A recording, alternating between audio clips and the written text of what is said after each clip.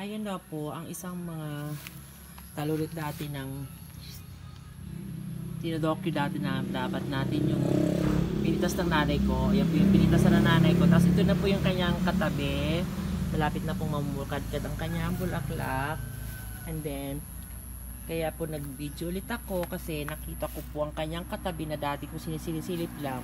Ayan, namumukadkad na ang kanyang bulaklak. May katabi rin siyang isang talulot ulit. Yan ang buds, okay? At the same time, sa dulo rin meron pa rin siya. So, ito ngayon ang kanyang kagandahan. Ayan.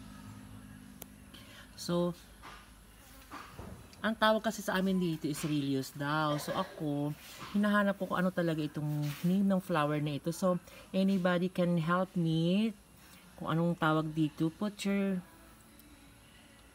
sa comment section. Pwede po ilagay nyo po sa comment kung anong klaseng flower po ito. Kasi ang ganda-ganda po niya. Oo. Ayan. Para lang po siyang onions. Parang sibuyas po kasi ang kanyang puno. Ayan po. Oh.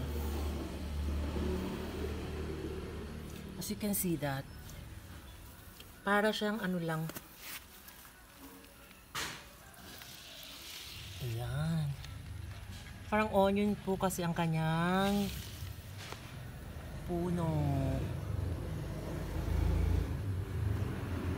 Ayan, ganyan po. Ayan. So, anybody can help me to find what exactly the name of this flower. Put at the comment section kung anong tawag dito in English or in scientific name para maan natin. Ayan. Para sa ibang gustong malaman. Ayan din. And then sa ibang nakakaalam, help me to name this flower. Put your at the comment section. Thank you.